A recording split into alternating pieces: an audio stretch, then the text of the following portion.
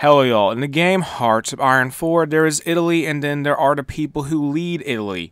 In this video, I'm going to show you all the possible leaders for the Italians. I will tell you their ideology, how to get them, and maybe a little bit of their background from real life. First, we have Ferruccio Parri, who is the political leader for the supporters of democracy. To get him into power, you need to launch a coup or release Italy as a country once you annex it as a democratic nation.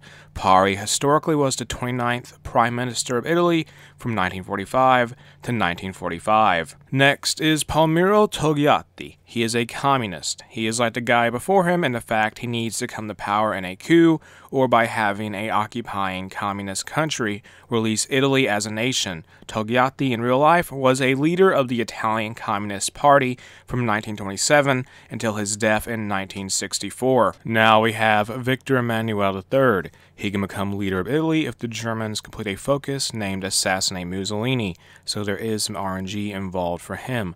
Emmanuel here historically was the king of Italy from 1900 to 1946. An interesting thing about his reign in particular is that while it was taking place, Italian fascism was born, rose to the top, and then fell down, while partially taking the Italian monarchy with it. Finally, at number 4, there is Benito Mussolini, who was in power at the start of HOI4. He was the fascist leader of Italy from 1922 to 1943. Then he was deposed that year, and just a couple years after that, he was executed.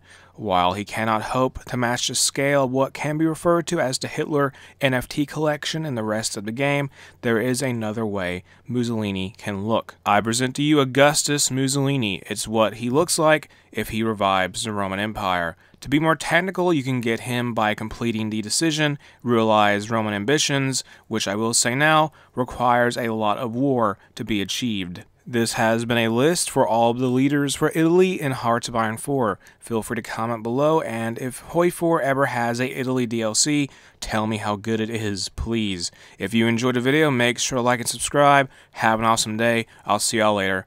Bye.